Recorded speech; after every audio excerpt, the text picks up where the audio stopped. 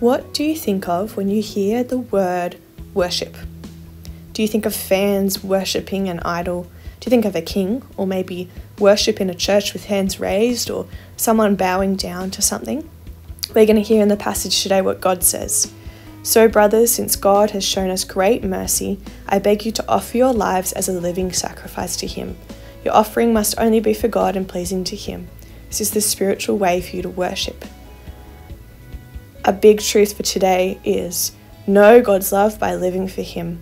This means worshipping Him at school and work and sports and art. And this is confirmed in our memory verse, which says,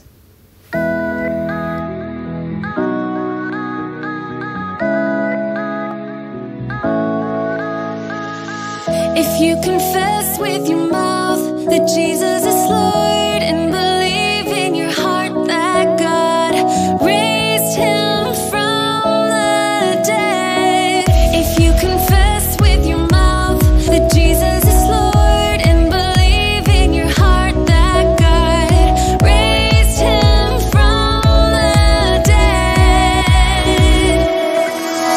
you will be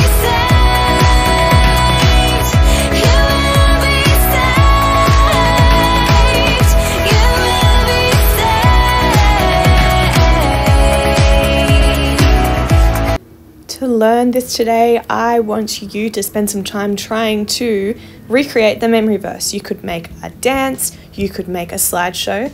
Can you please film it and send it to me, and I'd love to feature you in the Kids Spot. Lord, thank you that we can know you. Please help us to live our lives for you. Amen.